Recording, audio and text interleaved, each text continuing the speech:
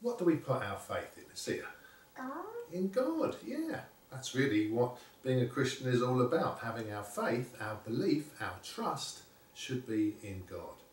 But other people put their trust in all kinds of strange things. Superstitions, they put their belief in things like luck, or they trust all kinds of things that aren't really worth trusting in. And what Jesus shows us in this story is the importance of trusting in him and not anything else. So on one occasion he goes up to Jerusalem.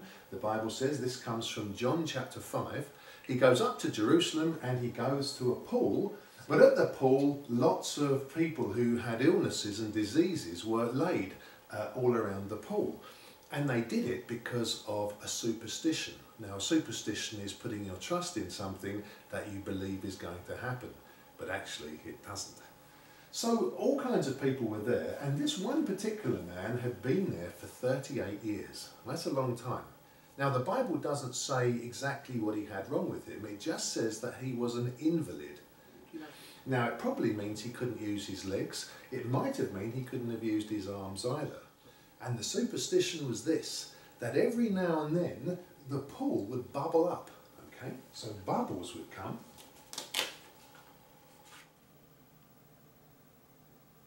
There probably was a very normal reason why the bubbles came, but the people thought it was something special or magical or supernatural.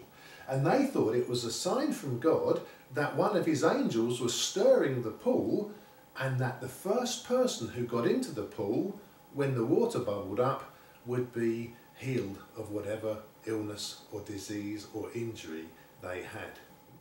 But doesn't it sound a bit strange to you that God would make people who are disabled race to be the first one into the pool? Doesn't that sound a bit strange? I mean, if they've got a problem where they can't use their legs, it seems very harsh to say to them, right, the first one in is the winner. The first one in gets healed. Because the poor people can't get in there. And so all these people are waiting for somebody to help them into the pool when the bubbles come. Now, the bubbles haven't come on this time, and it's probable that the bubbles were just caused by like a pipe coming in, and maybe hot water was coming in and being pumped in like it would be in a swimming pool or a jacuzzi or a hot tub, okay? So Jesus comes along and he comes up to this man. And Jesus looks to the man and he knows why he's sat there, and he says to him, he says, do you want to get well? Do you want to be healed? What do you think he says? Yes, I really want to be healed. He does want to be healed, but what do you think he wants Jesus to do for him? Lift him into the pool. Lift him into the pool.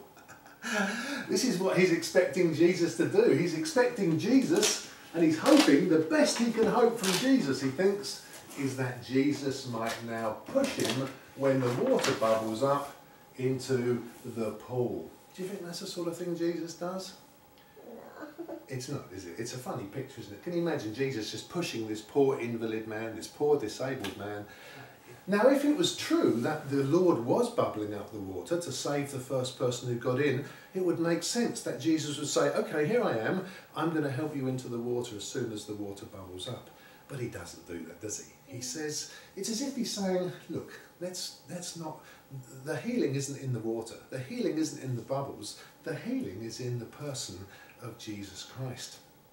I see at one time you and I were driving, and you looked up and you saw a star and you wished upon it. And you said, I've just made a wish. And I said, well, I don't think that was a wishing star. A wishing star has to be one of those that flies across the sky. No, I don't even believe in wishing stars, but I know you were thinking about it, and you were sad. And he said, well, when can I see a wishing star? And I said, you don't need to see a wishing star. If you want something badly enough, we have an almighty God who you can pray to, and he will answer your prayers. And you said to me, can I pray right away now? I said, yes, of course you can. And do you know what your prayer was? You said, dear Lord, please help me to see a wishing star. And I'm thinking, oh dear, I don't think you've quite got this yet. The whole point was you didn't need the wishing star. You could have just asked God to answer your prayer. And this man didn't need the water. He thought the best I can get from Jesus is that Jesus can push me in the water. But Jesus is saying, forget that. I'm here to heal you. And he says to him, he says, I tell you what, just stand up. If you want to be healed, stand up and pick up your mat and go home. What does the man do? And pick He up does. his He doesn't wait anymore for this silly superstition. And the man does exactly what Jesus says. He doesn't have to wait for the bubbles to come. Instead, he just picks up his mat and he's healed completely after 38 years. 38 years should tell us something, shouldn't it? It should say to us that this man had been there 38 years and his trust in the pool clearly wasn't working for him, was it? But the minute he met Jesus, the first time Jesus said to him, "Be healed," he stood up and he was completely fit and well again.